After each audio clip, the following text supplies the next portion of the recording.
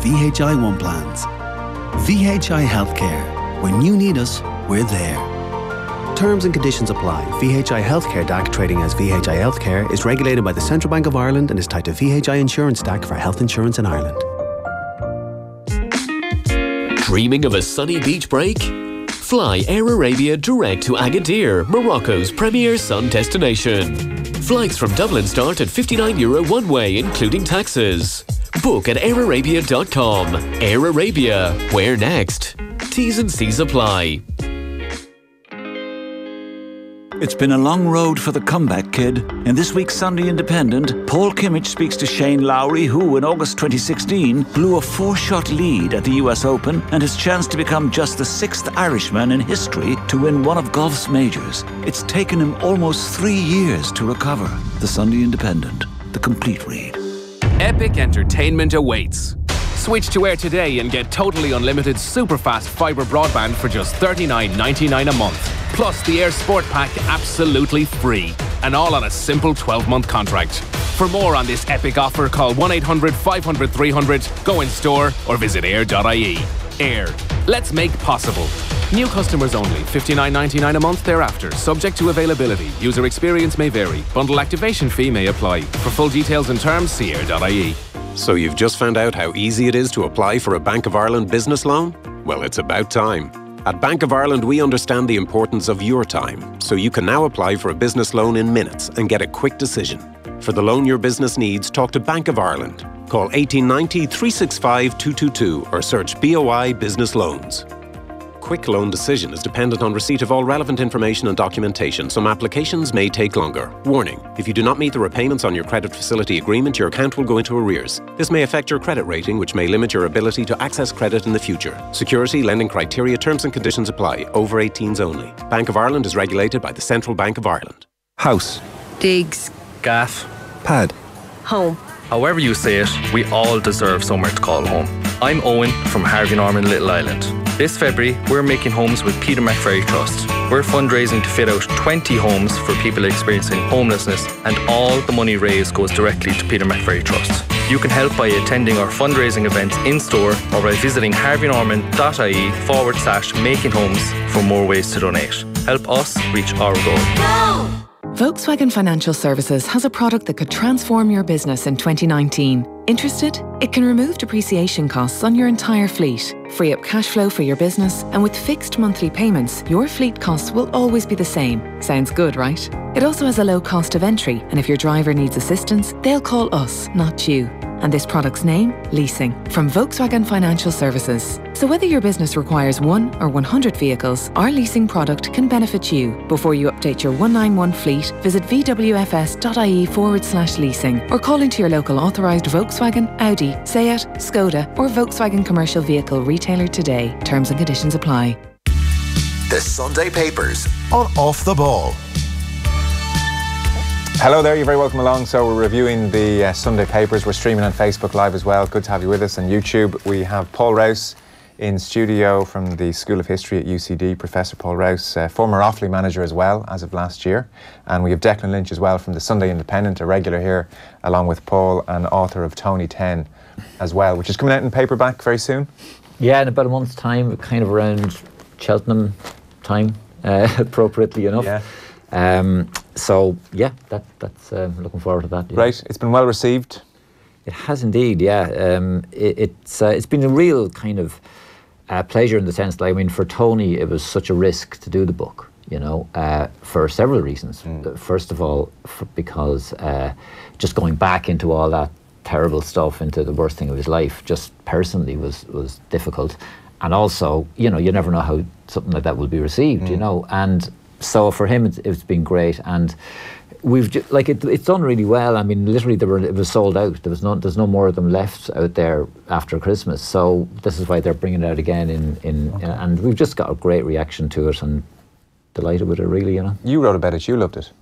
I should say before I say this, I don't know Declan. I met Declan once before, so I don't have any skin in this game. I've written this previously. It is the best sports book that I read last year, and I think it's one of the best sports books I ever read.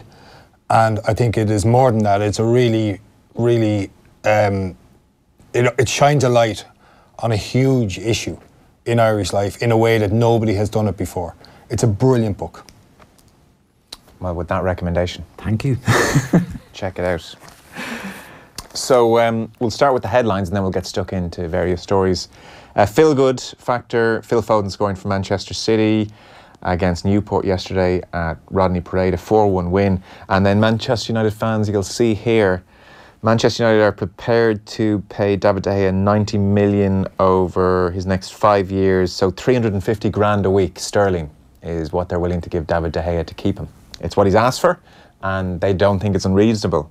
They think he is one of their most important players. So it's been talked about as the largest basic pay package. Obviously, there's image rights and various other bonuses which go with contracts. But just in terms of basic pay, this is bigger than the Sanchez contract, bigger than the Pogba contract. So David De Gea in for a big payday if he decides to accept that.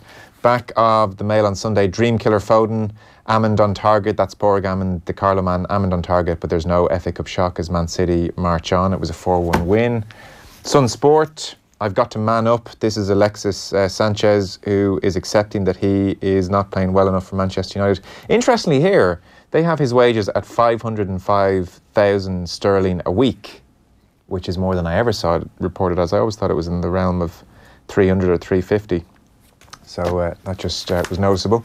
Back page of the Sunday Mirror, roll of the die. So it seems, according to John Richardson on the back page of the Mirror, that Old Trafford Chiefs have already opened talks with Juventus over a potential move for Paulo Dybala.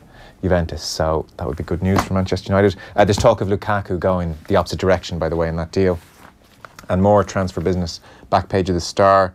João Felix, 19 years of age, plays for Benfica. It seems Manchester United and PSG are in for him. He's been talked about as the next Cristiano Ronaldo. £105 million is the price in that tug-of-war. Then the Sunday Independent, completely different tone, really, when it comes to all the transfer stories. It's Mullinachta's Aidan McGilligan, distraught after they were beaten by Dr. Crokes yesterday. Although Eamon Sweeney making the point that in Currafin and Crokes, we have two of the really great football teams in this country, and you could do a lot worse on Paddy's Day than to go and watch these football. Currafin and Crokes make Gaelic football look like the most beautiful game of all, is how Eamon Sweeney starts that piece. And then finally, it seems Ole Gunnar Solskjaer had a 3-hour meeting with Ed Woodward. It seems it's happening regardless of how this week goes. He understands, Solskjaer, that he will be the next Manchester United manager, has the total support of Alex Ferguson. There was a 3-hour meeting with Woodward, and that looks like it's happening. $4 million per year deal as United boss. That's the back page of the Sunday World. So there we are. There are your back pages. Lots to get through on the Sunday papers this afternoon. We might start, good Offaly man that you are, with Shane Lowry, a 2-page spread with Paul Kimmage, definitely the biggest interview across all the Sunday papers. Really, in broad terms, it's Shane Lowry, who recently won in the Middle East. It was a huge win for him. 3 years on, almost 2.5 years on from August 2016, when he had a 4-shot lead going into the final round of the US Open, and things went awry for him. So the comeback kid is how this is done. Big 2-page spread there. Great picture of Shane, and Kimmage sat down with him at Pebble Beach last week to reflect on the horror of losing his 4-shot lead at the US Open and what the fallout has been like. So I said I don't know Declan, and I don't really know Shane Lowry. I met him a couple of times at Offaly football matches, very, very briefly. I am entirely biased here. I have nothing but respect and regard and admiration. I'm lost in admiration for Shane Lowry, for the way he conducts himself, for the way he goes about it, for his openness in what he wants to say. When he wants to say something, he says it. When he wants to do something, he does it. But he's a hugely impressive person, apart from being obviously a brilliant golfer. I happened to be in America in June 2016, working in Boston, when he had that lead in the US Open, and I've probably argued a lot with people since then who've talked about how he choked and how he blew up. I don't think he choked at all. I don't think he blew up. I think it comes down to it. He just didn't play well when it came down to it. And he started steadily. He didn't start brilliantly, but he started steadily. And he was there going into the last 7-8 holes. He was in and around the lead. There was always going to be a charge coming from somewhere. Yeah. He'd never been in that position before. He fought hard. And when it came down to it, he just did not play well enough in a stretch of holes in the back. And he's totally open about how it happened, what happened to him. And it's a really interesting interview. It's a really interesting story. And he talks about things that he might have done differently. Yeah. Not least on the second, it was a drivable par 4. He scrambled a par on the first. He felt very nervous. He talks about feeling very nervous on that morning. And he scrambled a par, which was good. And then on the second, it's drivable par 4. And he was driving the ball brilliantly, he said. And everybody, he looked back at the coverage, everybody was taking the chance of driving the ball. And he didn't drive it, even though he was driving the ball really well. And he ended up making a bogey, and that rattled him.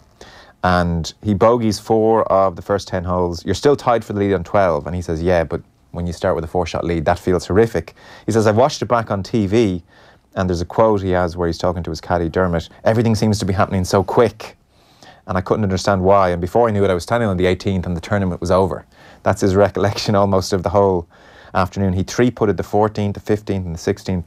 On the whole choking point, you don't think, I don't think I choked, he says. You don't? Long pause. It feels like it, says Paul Kimmage. It probably looks like it. Does it feel like it? He says, I don't know. What are you supposed to feel? Did I play the last 10 holes and 4 over? Yes. But it's one of the toughest golf courses in the world, one of the toughest scenarios you can face. I was hitting the ball well. My putter left me for 9 holes. That's where I lost it. I don't think I choked. I just didn't go out and win.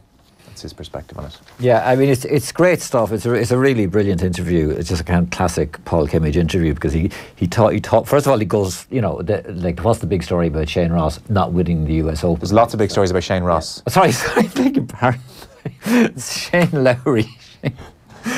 Oh dear God! It's easy to confuse the two. Very similar types. They're extraordinarily heard similar. about the US Open. They're extraordinarily similar people, as we all know. Anyone could make a mistake like that. So I think that the thing that sticks out here is just how traumatic it was for him. One way of looking at it is, well, okay, he didn't win the US Open, but he did so well to get there. It was his first real time in contention for a major, and a lot of people would not feel so, but it really was a huge blow for him, it seems, at the time. And, Paul Kimmage really teases that out. And it's where they're discussing what the meaning of the word choke, and there's a whole psychology to do that. It's like saying the word the yips. Golfers simply don't mention the word because it's so damaging, and there's so much weight attached to it. The Lord Voldemort of golf. It is, yeah. You simply don't say it. So they're going in, they're jousting there about that. Did he choke or did he not? But there's almost a sense of it being therapeutic. This interview. Eventually, it gets to the point where he reaches rock bottom with his caddy. He parts company with his caddy, I think Dermot Byrne. Yes, Dermot Byrne, yeah. And it's like the British Open during the summer just gone. And that they have a kind of a falling out ultimately. Things are going really badly for Lowry. And on that, actually, because people will be interested, the first round at Carnoustie, I got off to a decent start, made a couple of mistakes, and then me and Dermot Byrne, his caddy, we tried to have a chat after the round. It turned into an argument. I threw my toys out of the pram. I left the golf course, didn't do any practice. He came up to the house that night and we finished it. It was the hardest thing I've ever had to do. And Neil Manship, his coach, caddied for him the next day. Larry says, yeah, that was wrong. Kimmage says not to have waited until after the tournament, and Larry says, yeah, stupid, I regret that. But another thing with me is I hate confrontation. I can't deal with it. So he almost couldn't bring himself to face it. Yeah, he has the classic structure of he has the trauma, he goes through a bad period, he hits the ultimate rock bottom, and then he returns with this great win a few weeks ago. There's quite a poignant moment where Kimmage says to him earlier on in the piece, before they discussed the breaking up of that caddy-player relationship, which was basically a decade long. I spoke to Dermot last year, he said, for a piece I was writing on caddies. He said the thing he remembered most about your second place finish at Oakmont was driving to New York the next day. He was crying so hard he had to stop several times. He ended up missing his flight. Larry says, I didn't know that.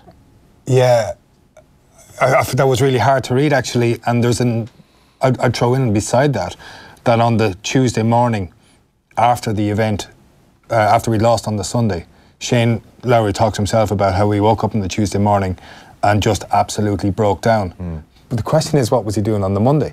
And what he was actually doing on the Monday was he was at Royal Dublin Golf Club, and he was doing a golf clinic and had to play 18 holes with the sponsors, HNA, of the French Open. So he had to actually go to work the next day on the Monday in the most prosaic manner possible. With his going on in the background, having just imploded on in all his dreams crushed in those last 9 holes, and he goes to do this. And that relationship with Dermot Byrne, it must have been, it obviously they were very, very close, and the fallout from that must have been pretty hard. But he the way he talks then about how his brother came on the bag for him later on in 2017, and things are moving on, you can see, like, he's not trying to blame anybody else here. He's acknowledging straight out that he didn't behave particularly well with Dermot Byrne, and like that again, that's admirable. I think that strikes me as well, just on the point of like how badly it affected him. You see, like Shane Lowry is a top class golfer, and you know, obviously abundantly talented. So he wasn't like a guy who kind of gets a lucky streak for a few days and will never have any chance of winning a major again. You've had those guys, you know, the guys who kind of lead the British Open after one day. I think it's Peter Jacobson or something has a great quote about the slums of Chicago are full of guys who led the Masters after the first day. You know? And if a guy like that suddenly gets a chance to win it, you know he'll never remotely come near it again. Whereas, you know, Shane Lowry is like a top class player. So again, it kind of it puzzles me a little bit just how devastating it was for him. 4-shot lead though. Well, he will be there again. You know, I mean, someone of that talent would have a fair chance of being there again. They would, like that, you know. You'd have a reasonable expectation. Better than some other people. But he may even win a major, and may not lead by 4 shots going into the final round again. Of course, yeah. And it's easy for me, kind of sitting here. Well, of course, it's easy for us all. He turned to Jerry Hussey as well. Sports psychology, definitely not for him, it seems. He talks about how he's not on Twitter anymore. I love Twitter, but I don't use my account anymore. Brian Moran, his manager, does that for me. I can't deal with the negativity. It's just poison. People slagging you off and telling you how shite you are, and then other people licking your arse is something you don't need as well. Which is a pretty good summary of, I would think, being a sports star on Twitter. Well, he doesn't need to be on it. No. So why would he bother? He checked it the morning of the US Open as well. It seemed, Kimmage even says to him, it sounds like from a psychological point of view, you did everything wrong the morning of the US Open, because he was checking Twitter and he could see the whole country was blowing up because he had shot a 65 in the 3rd round that morning. It was an early start and everybody knew he was 4 shots clear. And also his dad was there and it was Father's Day, and he got like pretty emotional about what it would mean to give the trophy to his dad. Like Kimmage says to him, I'm surprised you could lift a club. But that's the way he is. Like he can only be himself as he goes on like this. If it suits him to look at Twitter, look at Twitter. If you're trying to win it for your dad, win it for your dad. I mean, I know that doesn't it doesn't suit a whole load of people, and it might be entirely outside what sports psychologists would expect you to do. But so what? Yeah. I like it that this quote sticks out as well. Larry says, I don't like change. I'm not a big person for change. I have the same manager and the same coach and had the same caddy for 9 years. I wish more people would say that, you know. Change, I mean, from politicians sticking it as a slogan of change, everything change. There's this automatic, everything to do with change is regarded as good. Yeah. Whereas there's also an argument that the change that a lot of us need is to change things back to the place before they were changed. Do you know what I mean? If we could do that, it might help, you know. But just to come out and say, I don't like change is, I think, refreshing in an odd sort of way. So that's Larry. That's on pages 2 and 3 of the Sunday Independent. And it's great now. Look, he's after winning at the start of this year. It puts him back in the world's top 50. He says that he knows Padraig Harrington's not going to pick him. You'll have to qualify for the Ryder Cup. He says, yeah, I know. They're not going to give picks to rookie these days. And Larry says, yeah, and he'd be slower to pick one of his friends as well because he'd be setting himself up for a fall. So I also thought he should have been picked. It could have been, was it maybe the Ryder Cup before last? When Darren Clarke was captain. Yeah, and he wasn't picked, right? And there was some talk that he might have been picked. I think it would have been great to pick him. I think he would have been a brilliant Ryder Cup player. Just even, it might have given him a real That was the year of the Open. That was the year of the US Open, wasn't it? That was 2016. Because he said himself he only needed to play half decent after the US Open to be in the team, but he went off a cliff. But even so, it's a sort of thing that maybe it could have sparked something in him, you know? Yeah, I can't remember who Clarke picked. He certainly picked Lee Westwood, which blew up badly in his face. I can't remember all the picks. As we park the golf, at the complete other end of the spectrum, back page of the Sunday Times, David Walsh is writing about Matt Kuchar. Kuchar's caddy should have been paid the going rate. I suspect lots of you have seen this story. In short, Matt Kuchar, one of those smiley, easy-to-like pro golfers, as Walsh calls them, was playing in Mexico at the Mayakoba Golf Classic last November. He hadn't won in 4 years at that stage. His career earnings are 46 million, we should say. But so he used a local caddy in Mexico because his own usual caddy was unavailable. Ortiz, David Ortiz was his name. So they agreed that he'd give him $1,000 if he missed the cut, $2,000 if he made it, $3,000 if he finished in top 20, and $4,000 for a top 10. They never actually discussed what they would do if he won. And then he went and won 1.26 million. And Kuchar gave him $5,000. The going rate for a full-time caddy who's on the road, which would be 10%, i.e. $100,000. Kuchar gave him $5,000. Thought this thing would go away, and it's after blowing up in the last 2-3 months in just the most unbelievable way. And Kuchar had a statement during the week where he kind of said, look, $5,000 for this guy, you know, I kind of think someone he got in his car, he makes $200 a day usually. $5,000 is a really big week, is what Kuchar said this week, as a way of trying to justify it. They'll only wait. There's no point giving these guys money. They don't know what to do with it. Wow. The reaction to that was so horrific. Who knows what sponsors got involved or who came involved, but Kuchar released another statement saying, frankly, I made comments that were out of touch and insensitive. He's agreed he's going to give Ortiz the $50,000. Though the point is, and this is Walsh's point, the question is, should you give Kuchar credit for rectifying the situation, or do you remember him for his miserliness? And Walsh, I think, rightly says it's the latter that is going to stick in the mind. It's just symptomatic of a culture, right?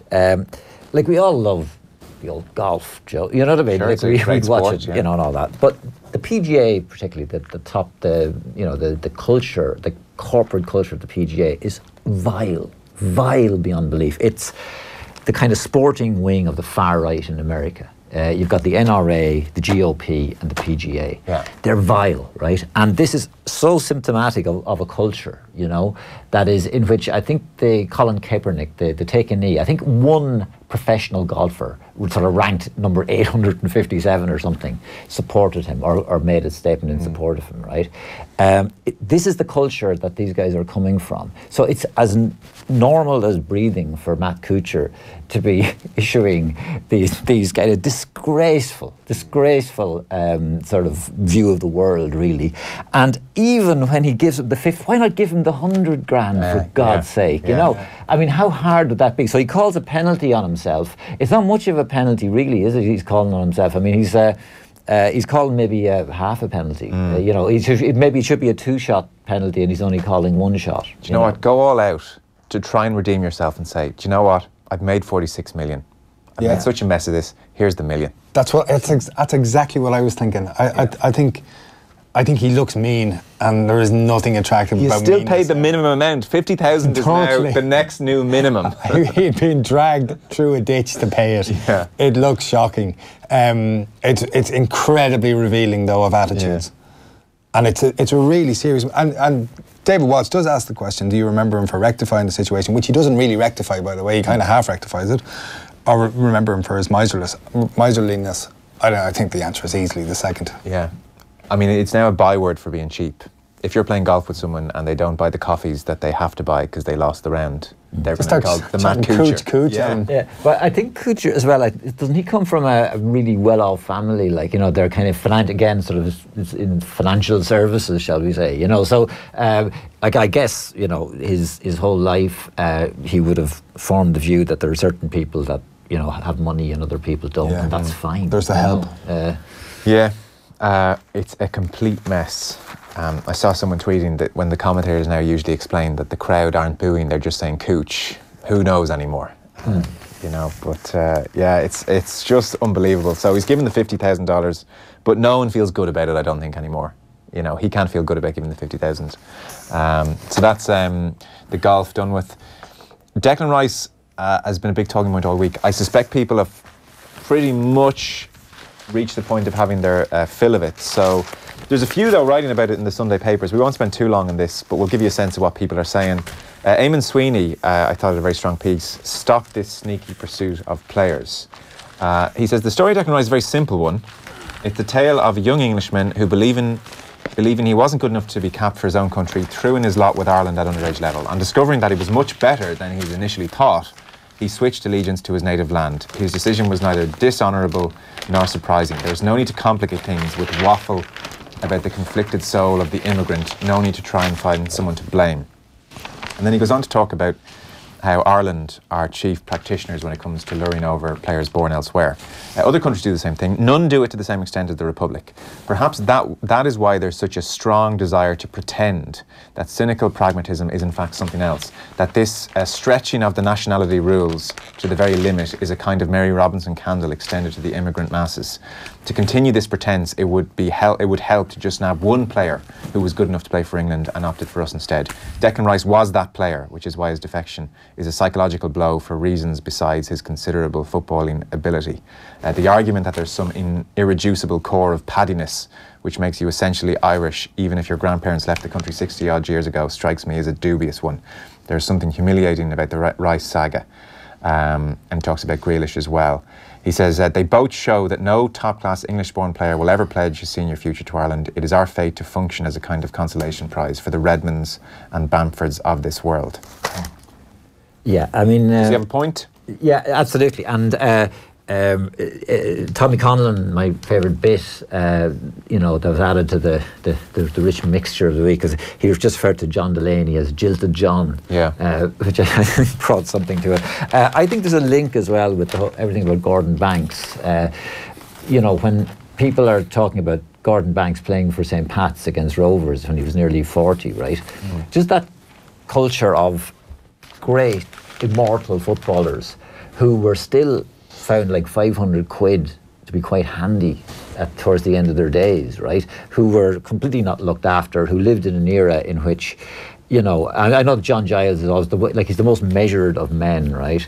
The one thing that really still gets him going is that whole issue where someone like Wilf Mannion was getting 20 quid a week while 60,000 people were coming through the turnstiles. It's gone completely the other direction now, okay? But I'm still okay with Wayne Rooney getting the money rather than, say, Martin Edwards. Yeah. So it hasn't actually swung in exactly the opposite direction. It's still a better direction. But the maltreatment and basically the abuse of talented people by the people who ran football for so long, it's instilled in football. In the DNA, in the very kind of core of the professional footballers now, is the fact that you never do anything other than for your own self-interest. You just don't do things for sentimental reasons.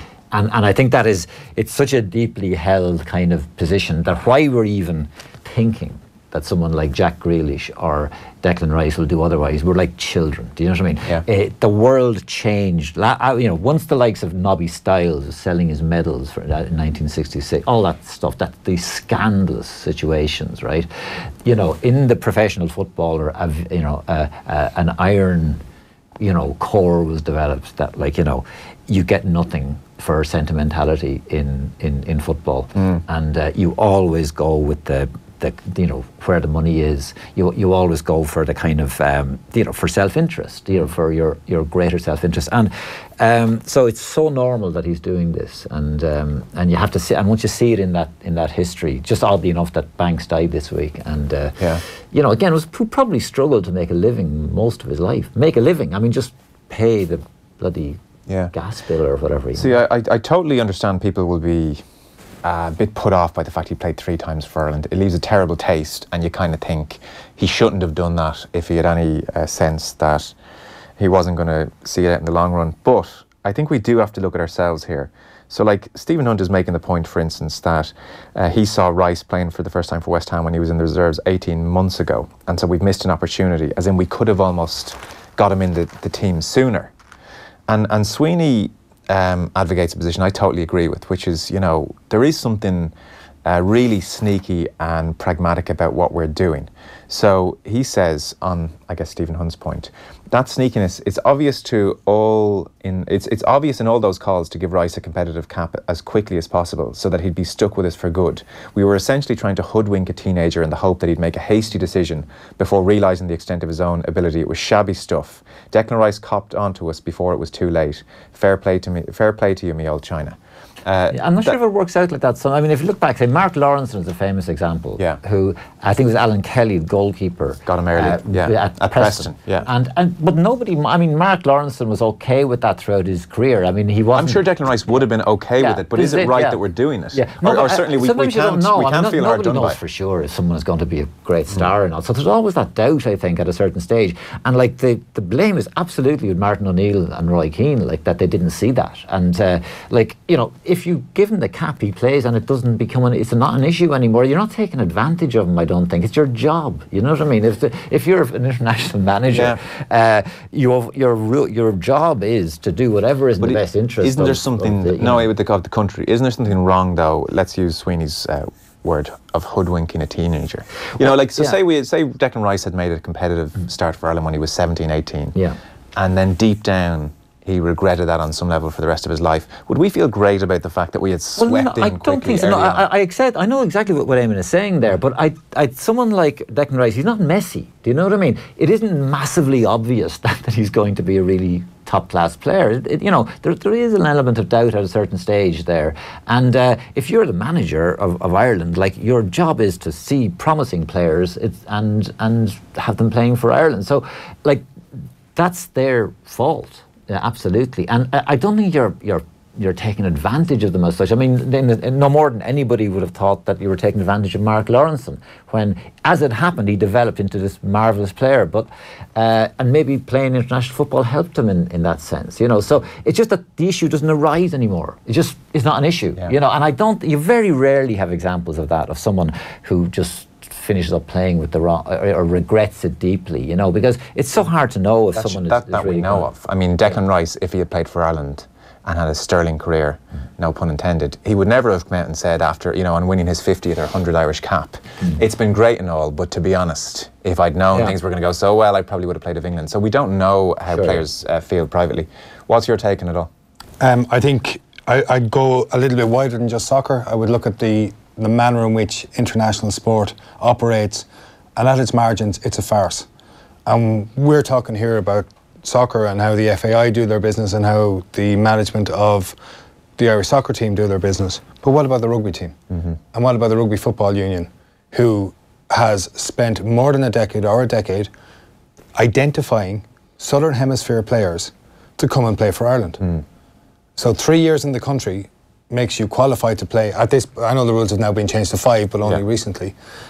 But the rules, as things have stood, mean that the Irish rugby team is essentially kind of supported by a series of players who've been brought from the Southern Hemisphere who don't qualify for citizenship for 5 years, but are identified as being Irish in sporting terms for 3 years.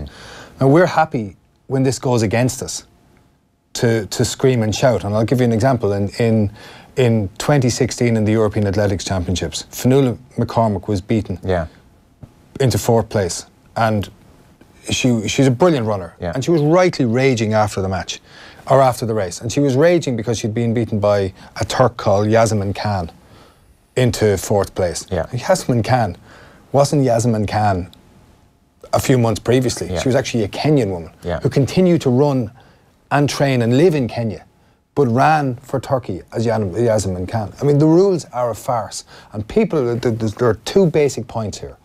The first is that international athletes are well capable in very many instances of making compromises around identity and nationality that will allow them to compete at the highest level and to earn money.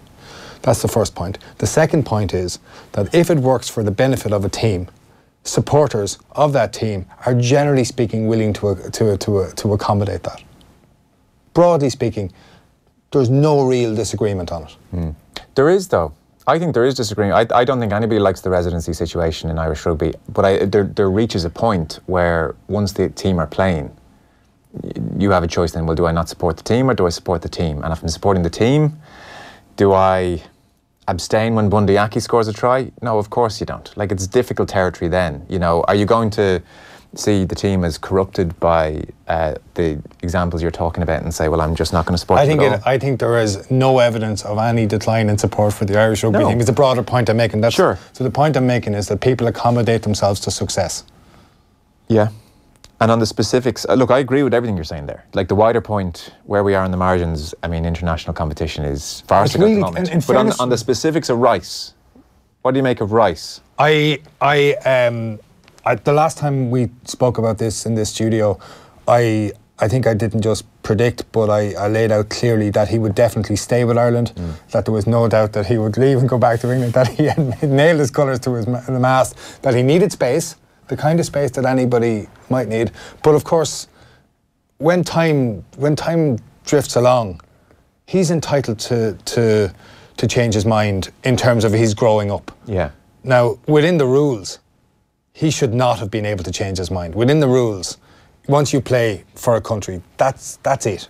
Really, when it comes down to it, that's the way it has to be. Now, for him, identity is a really, really complex thing.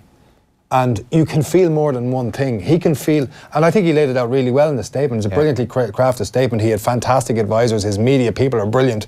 They put it together really well. And it is right. He feels himself to be a proud Englishman. And at the same time, he has an Irish heritage, which he's proud of. And I think that exactly encapsulates the situation. And I would think there's another element which isn't in the statement and isn't widely commented on, and that is that when he was 15, 16, 17, his dad was incredibly excited that his son was playing for Ireland. And that, of course, is related to his own parents, Declan Rice's grandparents, and the kind of general sense of feeling around that.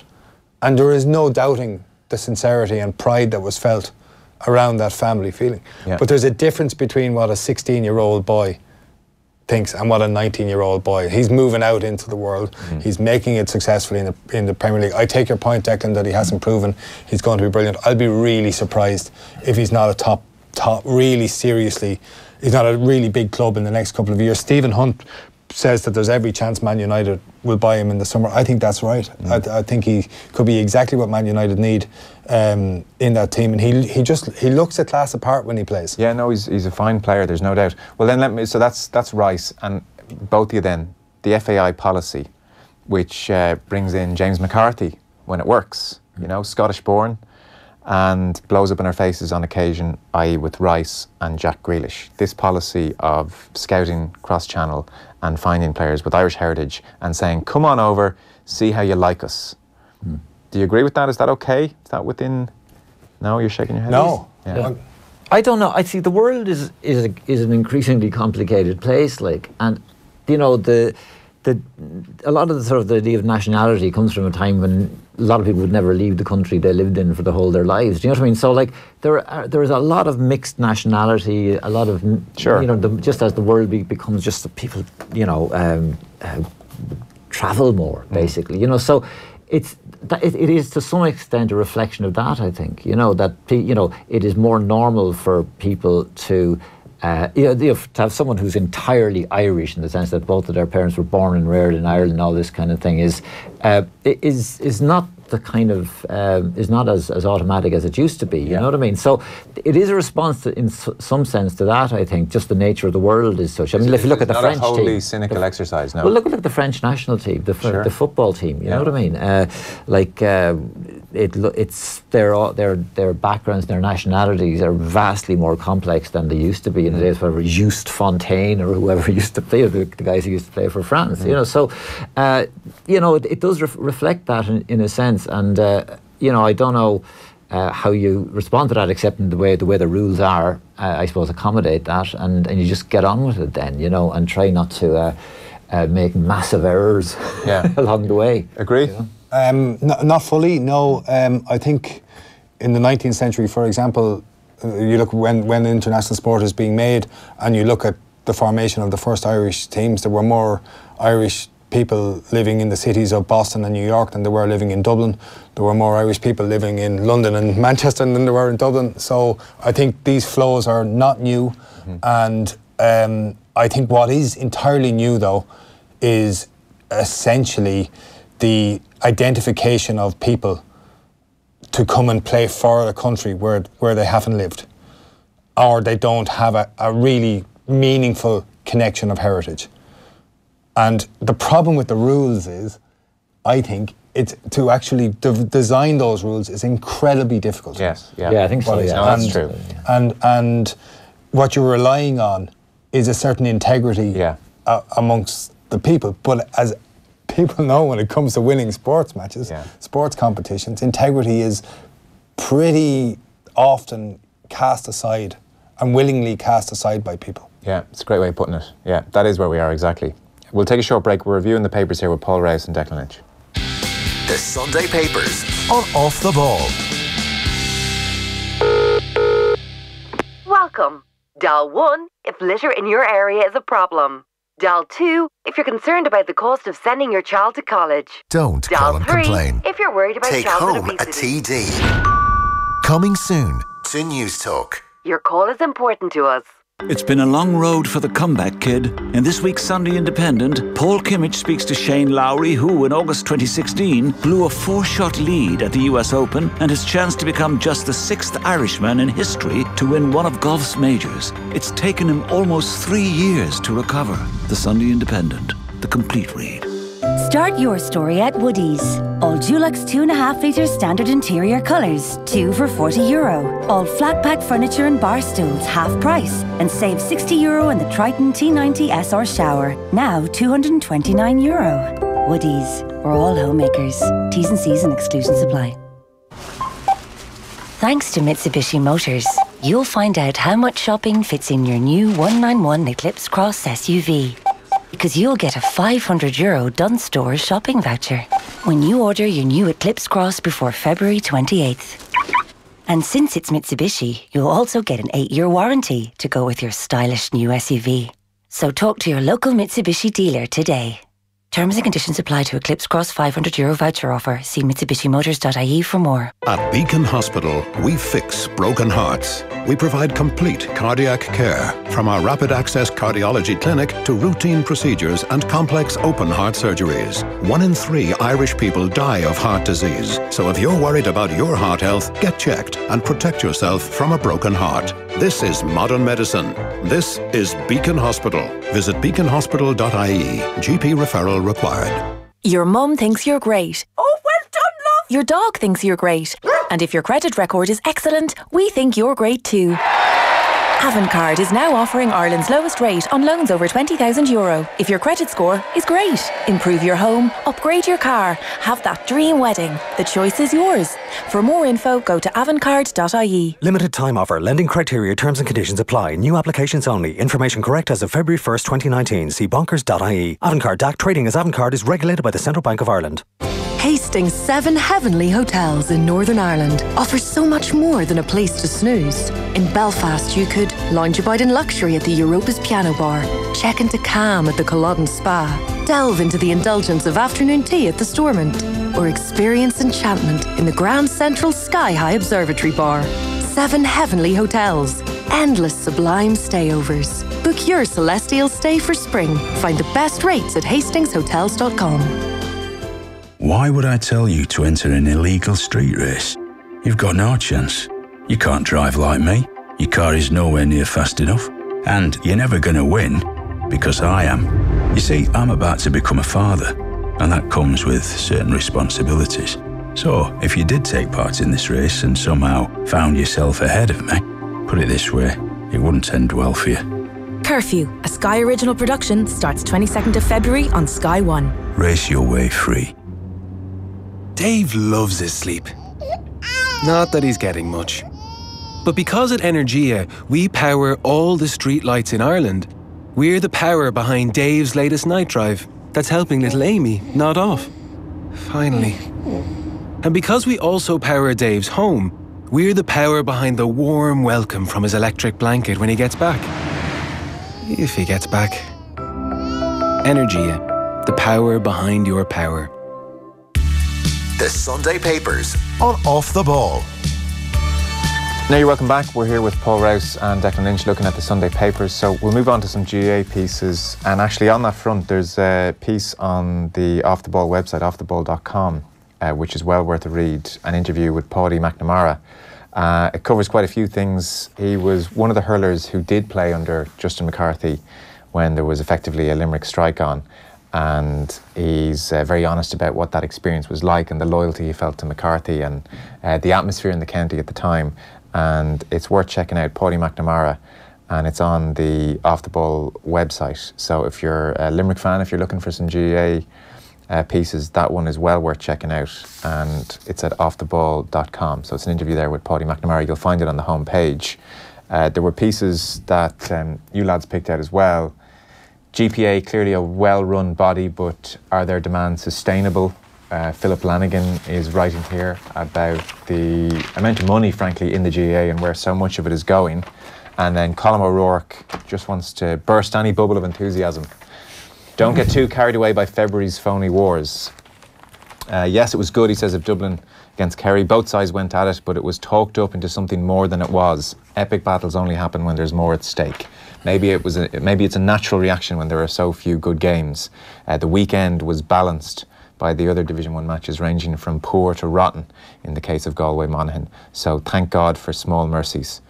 And he does say most of the games in the last 30 years were raw enough. We're not blessed with too many great teams or great skill either. The essential change in the game has seen it become one of keeping possession with fewer contests for the ball. So that's O'Rourke not getting too excited about what we saw on offer in Tralee last year. And then the Philip Lanigan piece stems from a fairly informal briefing that Paul Flynn, now the CEO of the GPA, gave during the week, where he did fly the kite maybe that the GPA would go after 15% of GAA commercial income, which was valued at just over 2.94 million in 2018. Now, it's probably just the beginning of negotiations as well. You don't get the impression they're going to go hard at it, but Lanigan starts talking in his piece then about the madness of the intercounty spend generally, broke into the 25 million mark in 2017 when all the counties were totted up together. Where do you want to start here, Paul?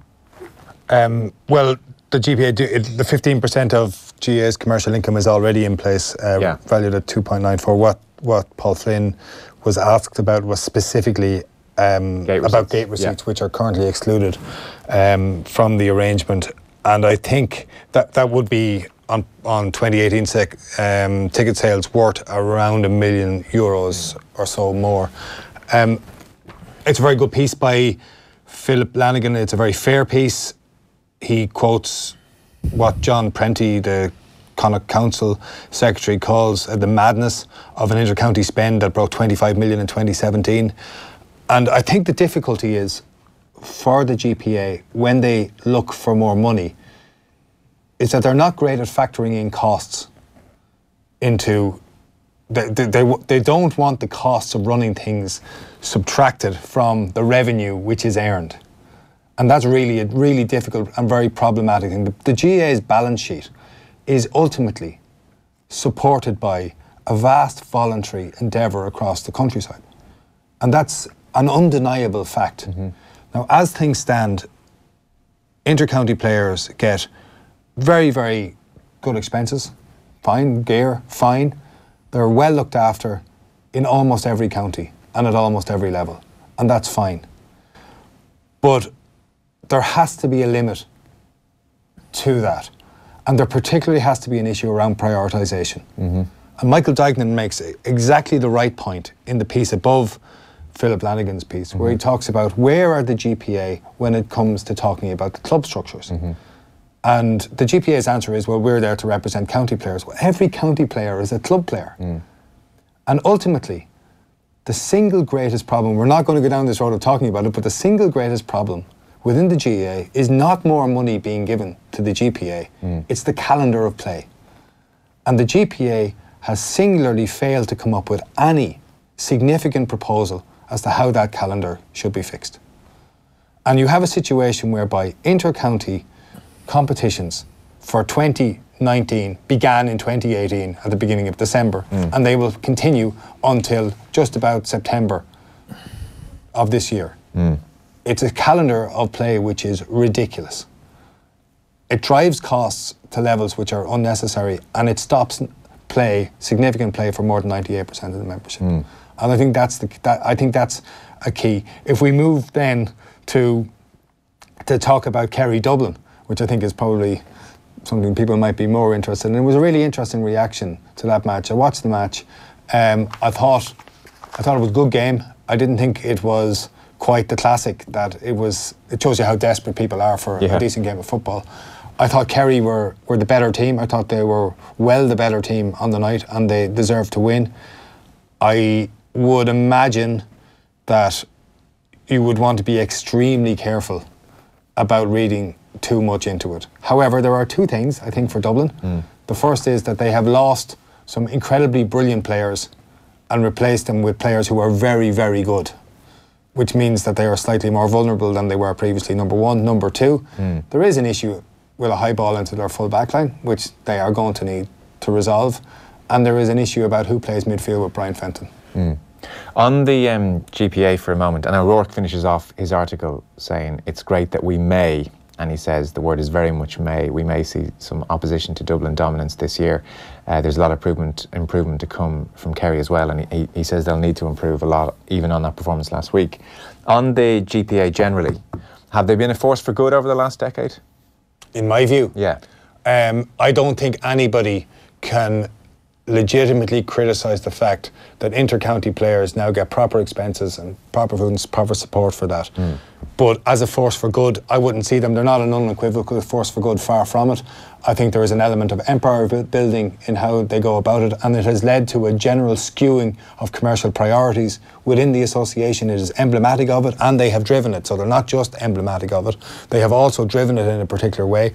And ultimately, the people who run the GPA are representing a very small percentage of the GAA's membership. And there is a story, a narrative which is being created around the sacrifice and the great indentured slavery of the inter-county player that I don't really get it. To me, to play inter-county football and hurling is an enormous privilege, and I think it's viewed as such by a huge number of people who play it, certainly the ones that I know. They're incredibly decent fellas, and incredibly decent women. And the ones I know from UCD who play at this level, they are very committed. They're often very committed to their clubs as well, and they're having the time of their lives in very many respects. Now, there are downsides to it which need to be looked after, and I totally get that. But I think there is a skewed prioritisation in the narrative, and there is a sense around this that has been built around it that it can be fixed with money, that everything can be fixed with money. And I don't see it like that. And so, in specifics, what's the biggest critique? What should they have done more over the last decade? Well, there was a great report last year by Eilish Kelly on behalf of the ESRI when she set out all of the challenges around that inter-county players face. She did also set out all the benefits that come from it, but in the middle of it, she raised the question about the amount of training that was done, its purpose and its practice, and that the key relationship in an inter-county player's life was with an inter-county manager. So I would really question whether the GPA has looked at that idea, has looked at that issue. And there's very little evidence that they have. Should they have done more to give the Club Players Association a leg up, got behind them, got involved with them? They could have driven that through, couldn't they? I think that they have walked away from the club player, and that means, of course, walking away from their own membership in respect of that part of their existence, which is the club player. They have repeatedly expressed this view that they're there to represent inter-county players, but inter-county players are also club players. Yeah. I think this is just flying a kite, isn't it? Oh, it's kite flying. There is. They don't need that extra million. There is absolutely no way that the GAA, if it's in its right mind at all, having raised ticket prices disgracefully, by the way, raised ticket prices disgracefully, there is no way that they will now hand over €1 million of that to the GPA. Yeah, I was surprised. I didn't know. Was it the best thing for the GPA and come out saying we need more money? Like, do they really need another $1 million? You know? Well, they're doing well out of Boston as well every year. Run a dinner, make $1 million, bring it home. Yeah. And what sense did you get from the Offaly players when it came to their interaction with the GPA? Did they feel like it was there for them? Did they feel like it was a very valuable organisation for them? I have to say I don't know. Right. For the couple of months that I was doing it, it was pedal to the floor. Yeah. We were focused on playing football. Top of your agenda. It wasn't. I think that's in a longer term span. Of course, that will then become a conversation. But I think from the time that I was there, I mean, I had nothing but good relations with the players that I was dealing with, and very good relations with the county board, and there were very good relations between between the footballers of Offaly and the Offaly County Board while I was there. So I can't see that there would have been a problem. Yeah. Okay. On the football front, there's a standout piece on Jackie Carey in the Mail on Sunday. Philip Quinn has done this. It's 100 years since his birth. I think that's the reason off the top of my head. You have it there in front of you, Declan. Yeah. An anniversary. Yeah, no, it's a great piece. I mean, he's this extraordinary figure, Jackie Carey, Johnny Carey, Jackie Carey. Which is it? Who cares? It's just Johnny. Let's call him Jackie Carey. Yeah. And it's been called both in various quarters. I think it was it that he was Johnny in England and Jackie in Ireland, or the other way around. I'm not sure. But so who was? So for people, and there'll be unfortunately plenty listening who may never even have heard of Jackie Carey. Who was he? Well, mainly he was a great star for Manchester United in the kind of throughout the 40s, like the Second World War. Interrupted his career hugely. If that isn't a terrible reflection on the Second World War there, that one of the great knock-on effects was that it disrupted Jackie Carey's career. But he managed Ireland, he managed a lot of other teams as well. He was this kind of iconic, a kind of complete professional player who looked like almost an authority figure, like he was balding, This is the image I always have in my head of him. He was like a mature person, even when he was about 18. He just always seemed to one of these people who was always bald, and who was just a great. He's remembered particularly for the fact that he actually signed up with the King's Own Hussars during the war. He went for an Irish person that would have been, I'm sure, quite controversial at the time. But Eamon Dunphy is quoted here as saying.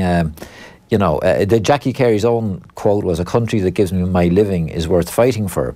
He said ahead of his posting as a sergeant to Algeria, Egypt and Italy, where he became known as Carey-O when he guested for local clubs. And Eamon Dunphy is quoted, "It was a shining example of courage and a noble thing to do, as Carey could easily have avoided it. It was hugely important for Irish people in England and those that followed him. As captain of Manchester United, he did nothing but good for Ireland's reputation."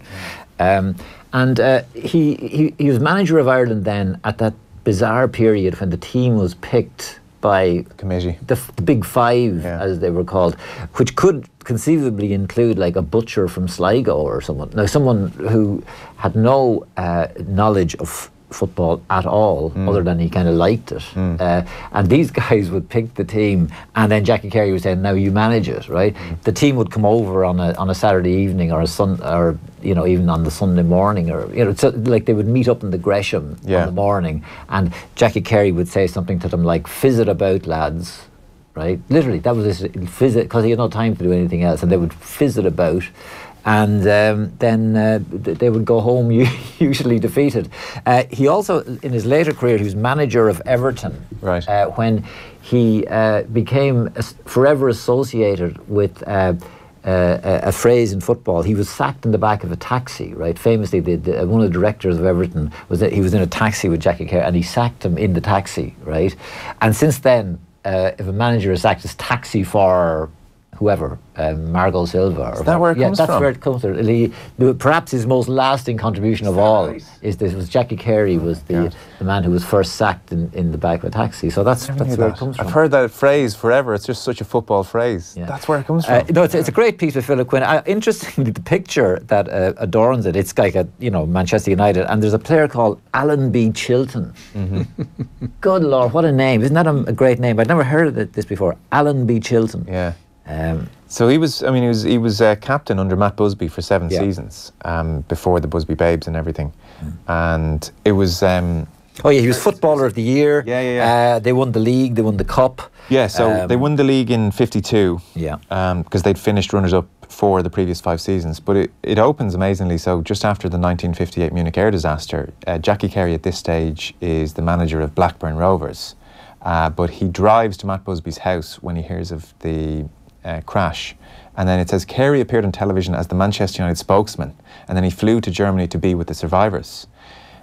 You know, so it shows the standing is held in that when this unbelievable moment happens, Carey is still sort of such a part of the fabric at the club that he becomes the spokesman and flies out to Munich. And as you said, he was Players Player of the Year by a landslide in 1949. The runaway winner of the Footballer of the Year award. He pulled in 40% of the votes at the time.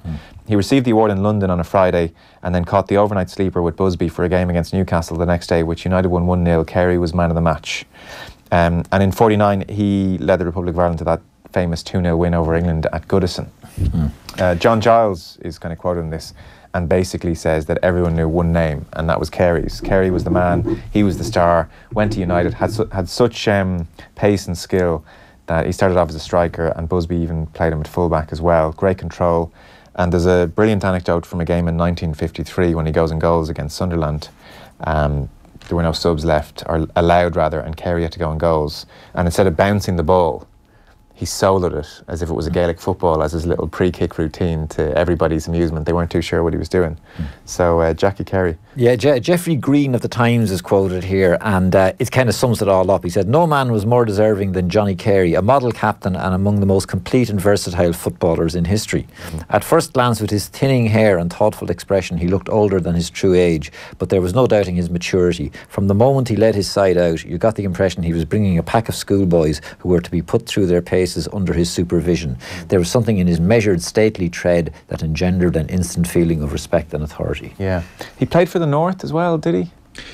He did. He won 29 caps for what became known as the Republic of Ireland and won 9 caps for what became known as Northern Ireland. But when he played for them, both teams were known as Ireland. Okay. Do you want the lecture? I'll take the abridged notes. I would take the full lecture. The clock is killing us. Conor O'Shea is waiting patiently to take a phone call soon. Yeah. So I'll take the spark notes. In 1922, the Football Association of the Irish Free State is split away from the Irish Football Association, which had been based in Belfast. For the next 35 years, both associations field international teams called Ireland.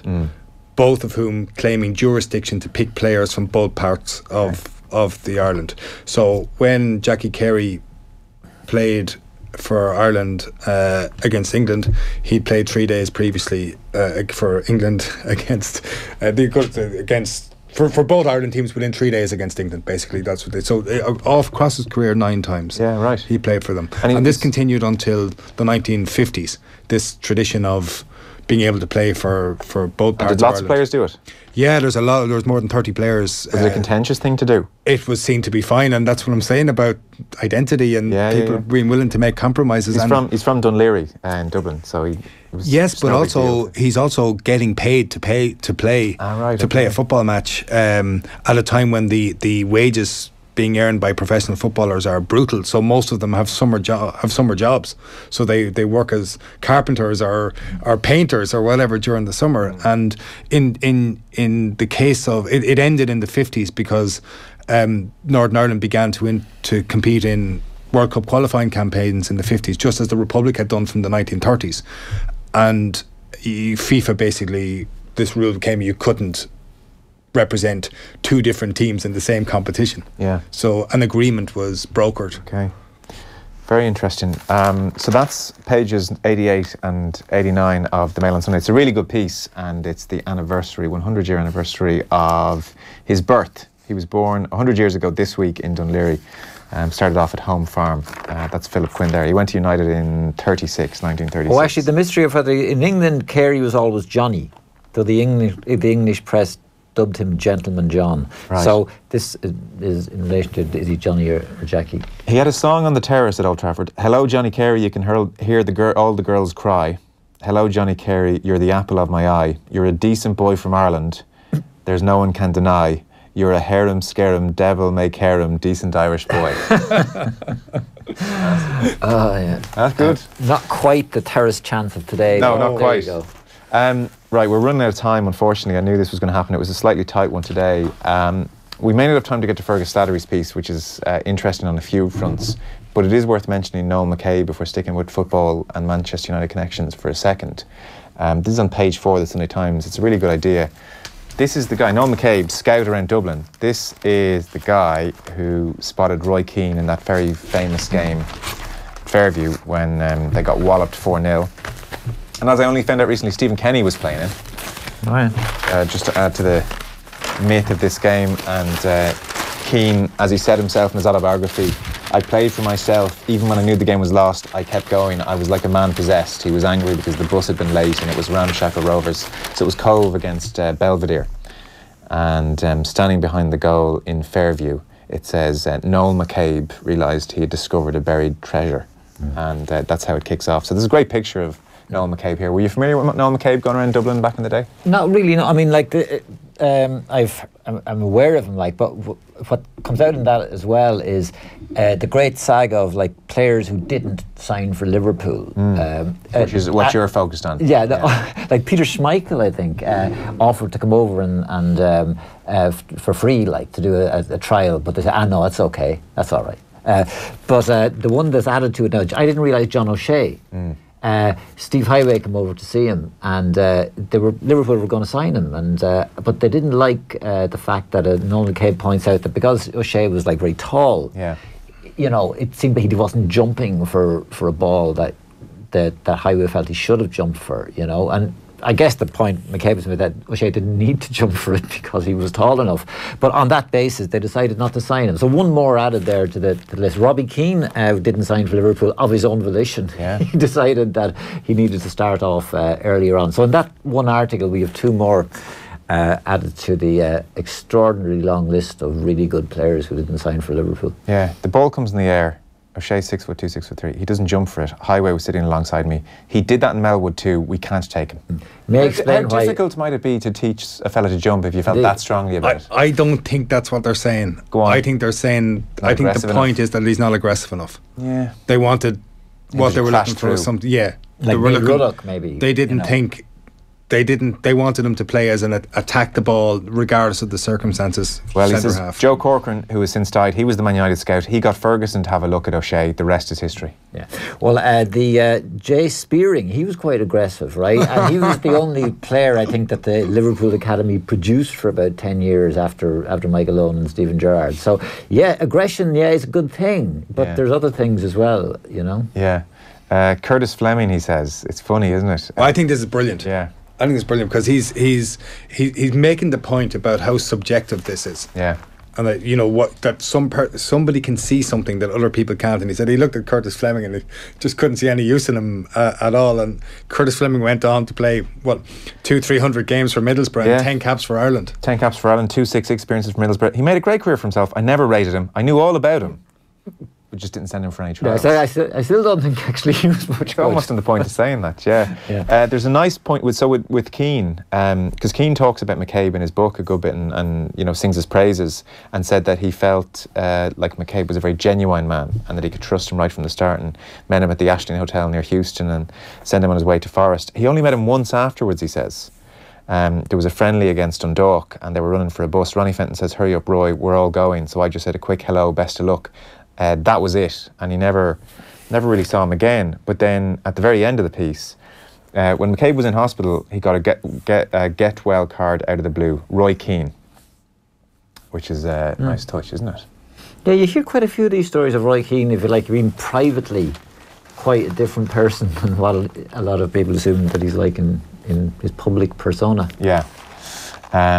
Okay. I'm being told to wrap. I tell you, we'll take a very quick break and we'll come back in 1 second and just polish off the papers. 1 second.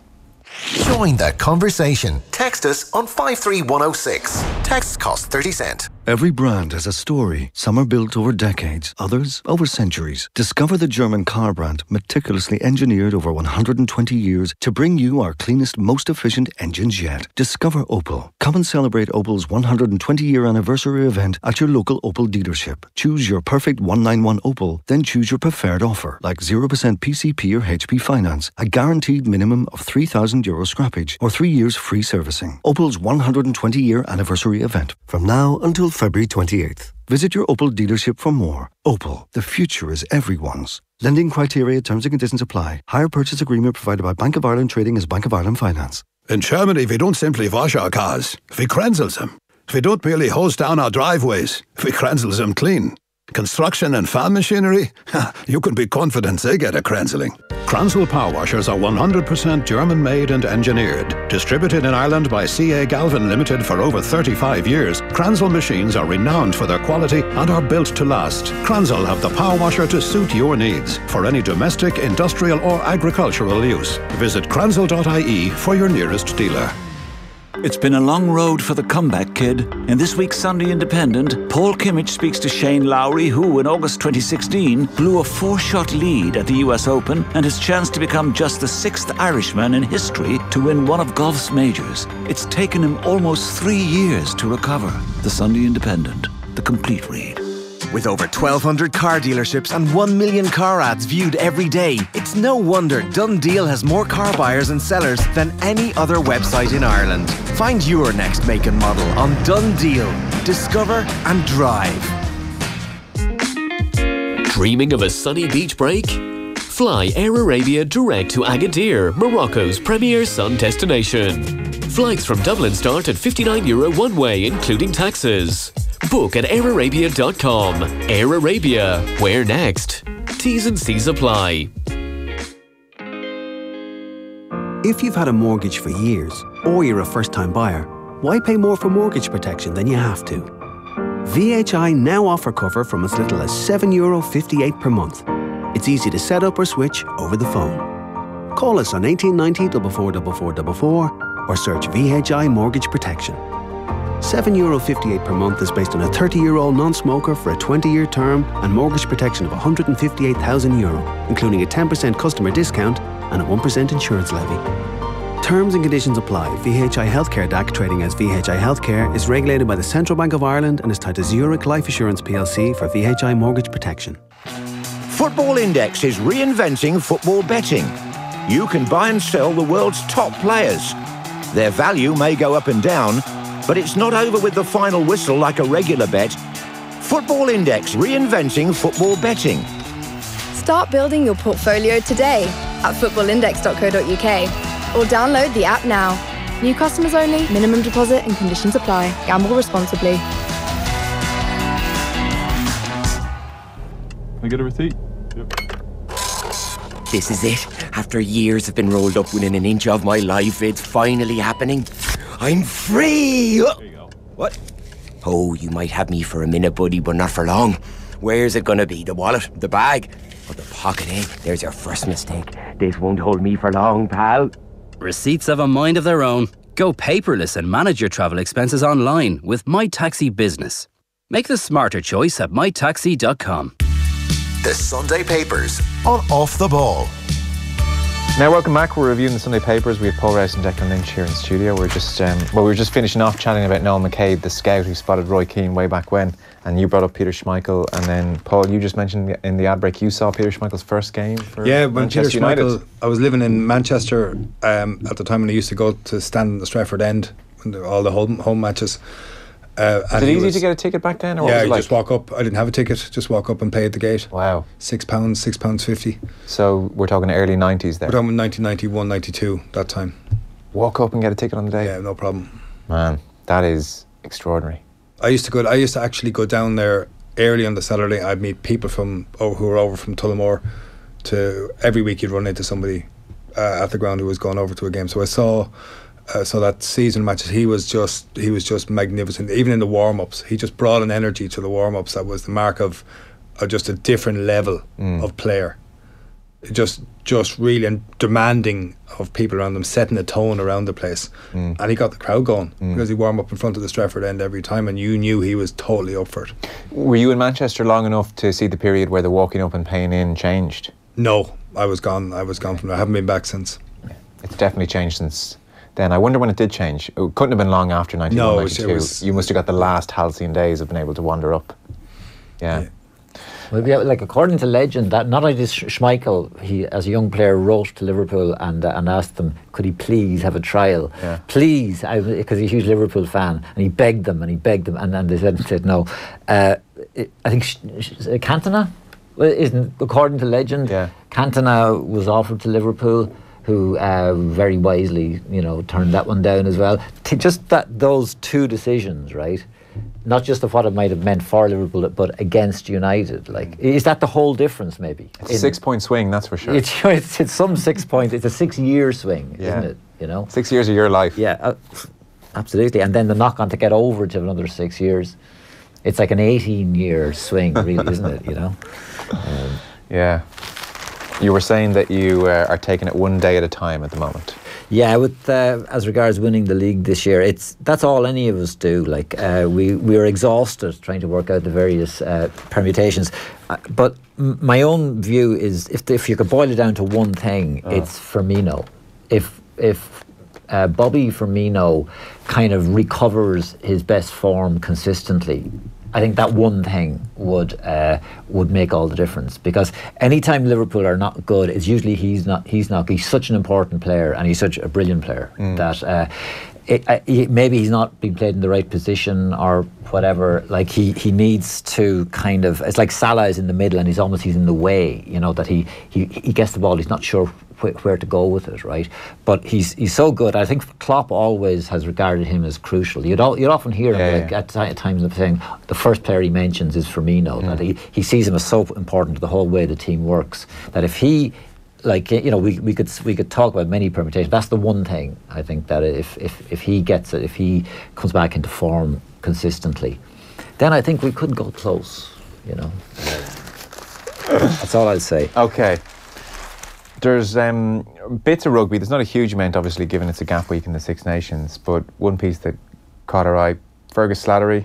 Fergus Slattery remains as combative as ever when talking about the modern game and Ireland's current dip in form. Peter O'Reilly talking to Fergus Slattery, who turned 70 last Tuesday.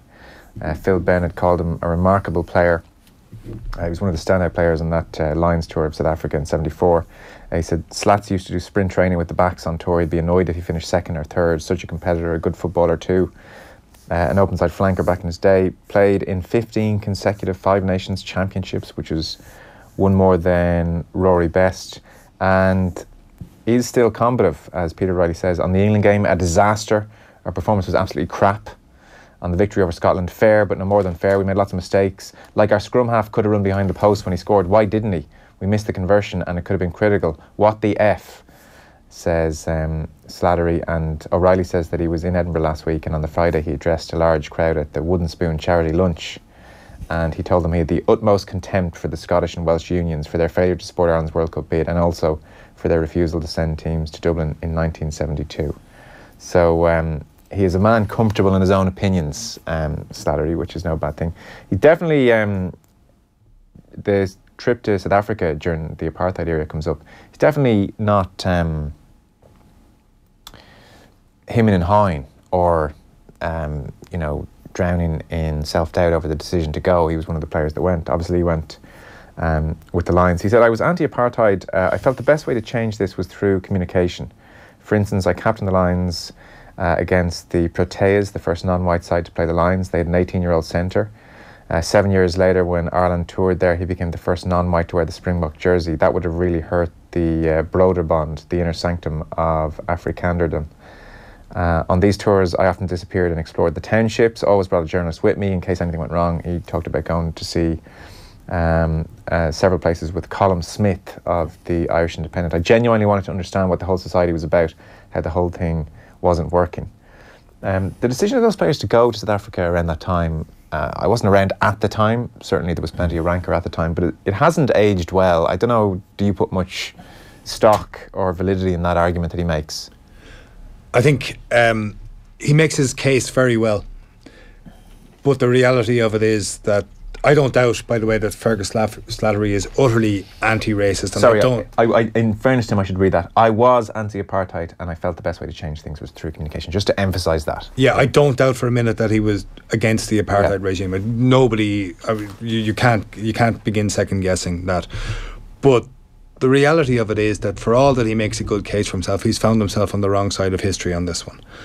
And it's all very well saying that I wanted to go and find out about the society and I wanted to go and do this. The Irish anti-apartheid movement had been in existence since the middle of the 1960s, since about 1964. Mm-hmm. There had been a series of protests every time the South Africans had visited Ireland throughout the 1970s. Nobody could be in any doubt about what was going on here.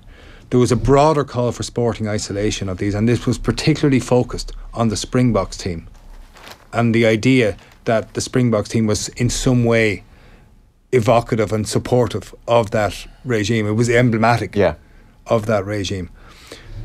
The protests here were immense in the 1970s.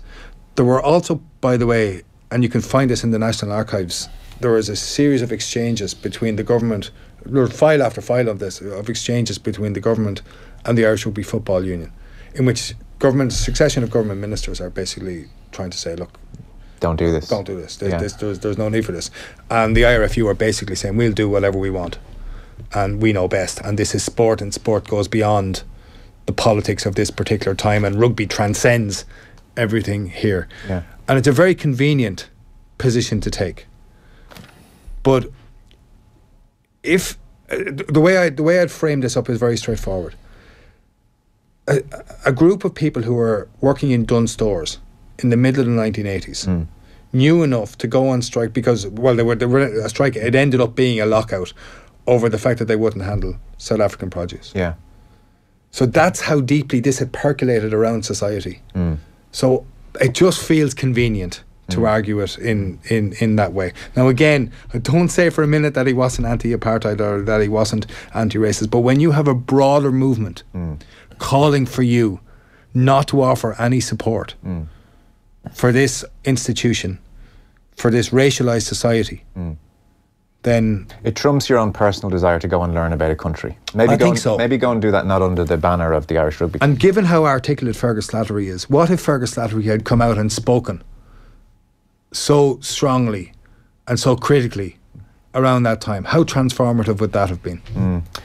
The 1981 tour was especially contentious. I just was briefly looking back there. So Charles Haughey wrote a letter to the RFU saying don't go on tour, and then they obviously went, and then the president at the time, Patrick Hillary, didn't attend the Ireland-Australia game the following November, again by way of protest. Obviously several players didn't go, Hugh McNeil, Donald Spring, Tony Ward, and a few others didn't go, but it was incredibly contentious. And this the Gleneagles Agreement was kind of 1977, which was a huge number of countries coming together and saying we can't engage with South Africa in these terms. Just a line that kind of sticks out here about him. I often disappeared and explored the townships. That I always brought a journalist with me just in case anything went wrong. I've read that line a few times. I mean, naturally, we're the sort of people who you want if something goes wrong in the townships. You know, what I need a journalist beside me at all times when those things are going on. Yeah, sure. Well, it's one part of the interview anyway. I was curious to know if you felt there was any strength in that argument, but clearly not, given the climate at the time. He talks about the amateur days as well. He's drinking 6 pints the night before a game. Yeah, 6 pints the night, and no bother on him, apparently, you know. Well, I guess the whole thing that comes to it is the rugby guys do what the rugby guys want to do, you know, and we'll kind of just justify it. I mean, he also gave up the drink. He said he said the 6 pints would have zero impact the following day. He said, I wouldn't have done it otherwise. I could drink forever. Then 17 years ago, I just gave up alcohol. I just had enough. So he's not a fan of the modern game either. He can't stand the constant one-out bashing. Pass, smash for 27 phases until someone knocks it on. That's boring. The problem with it is that if you watch a video of a rugby match from 40, 50 years ago, it doesn't often make for pleasant viewing. You get sucked into a highlights reel where the Barbarians are throwing around, or Welsh are scoring, or whatever, and you get selected moments, but there are so much of it was dross. Just manic and dross. He does concede the skill sets are completely different now. He does say that. Wasn't Slats involved in the famous try against the Babas? No, for the Babas against... He was. Whoever they were playing. Remember the legendary try with Gareth Edwards? From the end of the world? Yeah. Is it that one? Oh no, that's the French one. There are a few tries from the end of the most world. famous that used to be on the start of grandstand. You know, right. the most Gareth Edwards scored in the corner. It was this extraordinary try, but Slats was in there, wasn't he? In that, you know, it was like you know, the most famous try. Well, there is those Living with Lions series are obviously great, and the political discussion aside that we've had on that South African tour. You haven't reminded how impressed you are that the Babas. You know, that you've seen the Babas. No, that I could call them the Babas so easily. No, I am impressed. I am impressed. You know, on that tour in '74 in South Africa, he was a phenomenon. He really was. It's the footage. He was just outrageously good. And we had Ian McGeechan in here a couple of years ago, and he was just talking about how phenomenal he was at the time. Like we're talking about an unbelievable player in his day. Interestingly, he says when kids came along and he had to start working very hard and everything else, he said from 1975 until '84, I played in third gear. It's just matter of fact about it, you know. No, he was a great player. I mean, I remember vaguely as a kid, like, and he was so distinctive, you know. At a time when, to me, it just looked like 50 or 30 people having a fight. Like, you could still see this kind of individual flying around the place with hair, long hair and stuff like that, you know. So, he was clearly a great player. That's in the Sunday Times. Is there anything else that anyone wants to direct people towards? There's a piece on Caster Semenya, which is like, it's really complicated stuff, and it's generally better done in the hands of like a Ross Tucker or someone on who really knows what they're talking about. But basically, the Semenya decision is up for it was appealed, and it's going to be decided this week. Basically, in short, Semenya and the South African Athletics Association have appealed to CAS, and the case is going to be heard this week, and it's going to have huge ramifications for women's sport. David Walsh is writing in favour of restoring the rule whereby Semenya and others who are in a similar boat to her have to take suppressants for the level of testosterone in their body. Interestingly, Martina Navratilova, it's in the Sunday Times online as opposed to in the paper for whatever reason. She's arguing against it. She's saying, you know, we shouldn't be interfering at all with the natural production of testosterone in any athletes.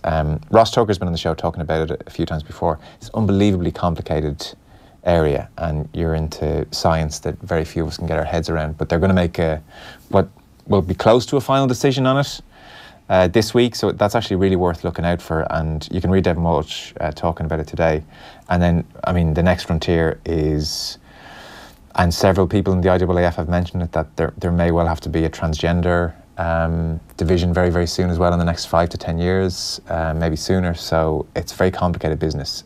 I'm sure the scientists out there will be interested in that. I don't know, either are you on top of it or following it closely? No. That's fair enough. I couldn't say either. I couldn't say either yes to either of those questions. Yeah. And again, it very briefly, it's something that doesn't just sit in the world of sport. This is a wider societal issue as well. And in terms of sport, though, the medicalisation of sport in general, and the role of drugs in sport, and all the testing that goes on, and everything that this throws up, it's again not entirely unrelated to that. And just as it is with the rules around identity and who you play for, this is again exceptionally difficult to legislate for around the margins. And except in this case, and in cases like this, it cuts right to the core of a person's identity. It goes way beyond something as comparatively superficial as national identity. But your very core of your being, the essence of your humanity, is revealed in this. Yeah. It's on the back page of the Sunday Times if you want to get started reading on it, and there's going to be a decision this week. But to be honest, this is the latest in a long line of situations where Semenya came on the scene and she beat everybody around her, and then the IAAF said that females with male levels of testosterone could not compete in women's races, and that was in 2015. And so then she had a year or two where she wasn't winning races, and then that was appealed and it was overturned, and then she's had a period where she has been winning races, and now it's been overturned again. Where they are at the moment, basically, is that CAS have asked the IAAF to go away and to come back and prove just how important testosterone is when it comes to performance. That's the kind of real layman's version. Now, Ross Tucker said it's ludicrous they were asked to do this because it's so obvious that testosterone plays a massive role, but The IAAF are going to go and make their case, but equally South Africa are appealing to CAS as well. So it's very legal as well. And the problem people seem to have, or the difficulty, is where do you draw the line? And it becomes unbelievably complicated. I think we'll leave it to people who know more about it than us. We'll do something about it on the show this week. Anything else you want to point anyone towards as we begin to wrap up? Well, isn't this the big test for Ole Gunnar? Oh, yeah. Well, back page there of the Sunday World, they're saying he has the job, that Ed Woodward met with him for 3 hours, and that his people are saying they're pretty confident they have it. Obviously, there's Chelsea tomorrow and Liverpool to come next week, but he seems to think regardless of what happens there, he's going to have the job now, but who knows? Yeah, I haven't made up my mind about that one yet, but I marginally favour them, Gunnar being the new boss. As a Liverpool fan who wants to see them implode, or just speaking neutrally? Yeah, of course. Yeah. Okay. Yeah. You think Solskjaer shouldn't get it then? There's something about him, and is it Michael Carrick sitting beside him? I know there's something. I find something reassuring about that I can't quite put my finger on. As a Liverpool fan? Yeah. Okay. It was funny, but I used to see Phil Neville sitting beside Moisey. I had never felt reassured by anything about Man United in the time of Ferguson, but something strangely reassuring. The one thing I fear on this is that when I see Ole Gunnar there, what I really see is Ferguson. Yeah, Mike Phelan. Did Fergie say something like, what a great job he's doing, or that? I think he made some endorsement of him. Well, I don't know if he's done it publicly, but behind the scenes, they're saying here in this piece by Ken Lawrence, Ferguson is absolutely of the opinion it should be Solskjaer. Yeah. So that's the one bit that I'm slightly kind of concerned about, because really their only solution is to have Fergie back again. Yeah. So maybe the nearest thing to... It makes you feel better. Ferguson also said they should have Moyes. I think this is, again, the very fact of having this conversation is the ultimate proof that Man United have turned into post-1992 Liverpool. The series of mistakes that Liverpool made, the as you say, running down the academy or the not producing players, Liverpool brought a succession of some of the most mediocre defenders who are matched only by the mediocrity of their midfielders during this period. And you can just see United going exactly down the same road. What was the name of the Brazilian? Was it Emerson that Man United bought in the summer? Anderson. Yeah. Anderson. The guy who bought this summer. We haven't seen. We haven't seen him in months. He seems to be. It's just an odd thing with a club that happened with Liverpool, which is that just once a club becomes dysfunctional, it tends to sort of, it can't stand up for falling down. There's just some weird thing gets into the system that, so you start turning down Peter Schmeichel and turning away Eric Cantona and turning down John O'Shea, and it just seems to kind of be the kind of, all the great decisions that were made seem to always turn into bad decisions. So, not that money cures everything, but I did almost suspect that United wouldn't quite go all the way down to the Liverpool level. The parallel is definitely there, but just that being the richest club in the world or thereabouts would insulate them somehow. But it doesn't seem to be the case. You still need really good decisions to be made. And I don't think it would matter so much if turning down Peter Schmeichel or turning down, it wouldn't matter so much if you were getting 95% of the rest of the stuff right. Yeah, sure. But with Man United, I mean, they've made a succession of, like, some of the players they bought. Like Rojo has a good World Cup for Argentina. Yeah. Next thing he's in the Man United squad. That's classic Liverpool. That's El Hadji Diouf, again, boiling things down to the simplest. All that's happened at Liverpool in the last few years, they just stopped signing bad players. They've signed really good players. Most of them have turned out really well. Yeah. And it's as simple as that, and more or less all the players United have signed have in some way failed or been or have got worse, got dramatically worse, and it's just a weird thing. It just when things start going like that, they tend to keep going like that. Now it's been 6 years, so maybe they're due to kind of stop going, like, because as you say, they're so powerful and they've got so much money. Yeah, that can cover over a lot of bad mistakes. Nothing that they can't turn around, but still. Fellas, thanks a million for coming in. So we had Paul Rouse from the School of History at UCD, author of Sport in Ireland, History as well, and former Offaly manager. We can say that, can't we? That's fine. No, we can, yeah. And Declan Lynch as well, from the Sunday Independent, author of Tony 10, which, as we mentioned at the very top, is out in paperback form sometime around Cheltenham. Gents, thanks a million. We'll take a break. Off the Ball on News Talk. Lunchtime Live. Thousands of you have been pounding the pavements every single day since January 1st, right around the country, particularly in Cork. Which is why we want to mark Day 50 with a walk open to all at The Lock. Let's come together and walk together this Tuesday evening, the 19th of February, and celebrate making it halfway to our goal. Lunchtime Live with Ciara Kelly.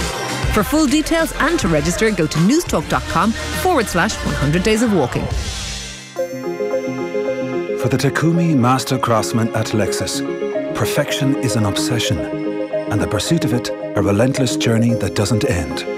It's why our Lexus SUV, the NX, is built with self-charging hybrid technology, reducing your emissions without compromising on performance, to prepare you for a changing world. Nothing is crafted like a Lexus. Test drive the NX and a range of self-charging hybrid SUVs at your Lexus retailer, where you can now choose from a range of 191 offers for a limited time. Lexus. Experience amazing. You think just because I'm pregnant I'm not up to it? You don't know me. I've got motivation like you wouldn't believe. There is no way I'm going to let my baby grow up in a world like this. I've seen what it's like and I know where it's headed. That's why we're getting out of here. Racing our way free. And you better not get in our way. Curfew, a Sky original production, starts 22nd of February on Sky One. Daddy, get up! We're going to the park, remember? Daddy isn't feeling very well. Mommy isn't either. Not again. Why don't you go watch some cartoons? We'll be down in a minute. Okay. God, it was great crack, but it's so not worth it. Yeah. Definitely drinking less next time. Alcohol can affect your mood and your energy levels. Drink less and you'll have more time to spend with those you love. Find out more at askaboutalcohol.ie from the HSE. Dreaming of a sunny beach break? Fly Air Arabia direct to Agadir, Morocco's premier sun destination. Flights from Dublin start at €59 one way, including taxes. Book at Air Arabia.